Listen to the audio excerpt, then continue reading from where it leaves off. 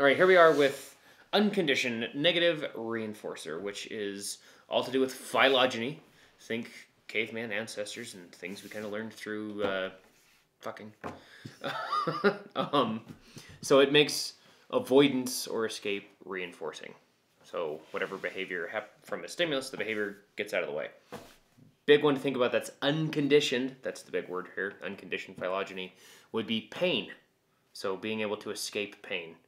So running into a door, say a window door.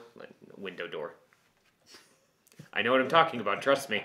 A glass door, you run into that once, you're probably not going to do it again from the pain.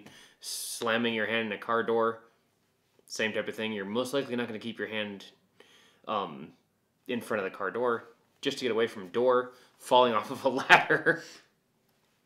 Climbing in heights, you fall off from a certain height, you're probably not going to want to climb that high again. Unconditioned negative reinforcer.